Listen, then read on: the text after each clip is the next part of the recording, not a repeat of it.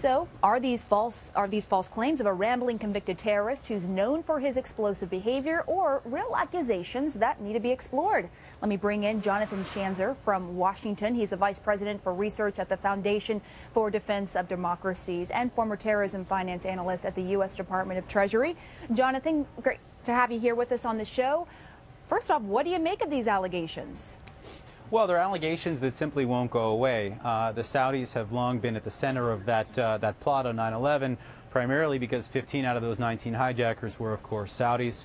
On top of that, you mentioned the 9/11 report. There was significant verbiage that was focused on Saudi Arabia, primarily because we know that there was something called the Golden Chain. This was a group of deep pocket donors based primarily in Saudi Arabia, also in parts of the Gulf, that were funding Al-Qaeda. Now, obviously, there are questions that have emerged as to whether the Saudi royal family was directly involved or whether these were just individuals who were freelancing.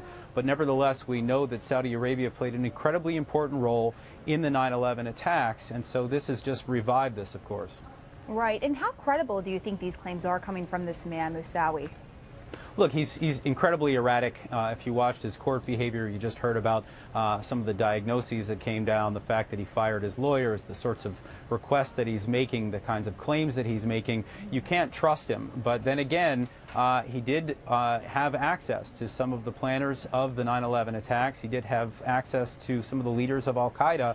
And so I think you at least have to listen to him and try to figure out if what he says checks out.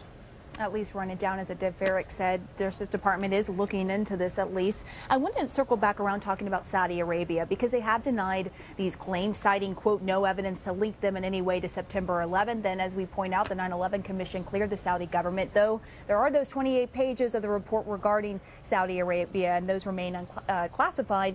But what is your take? Is there anything, any concrete evidence linking the two?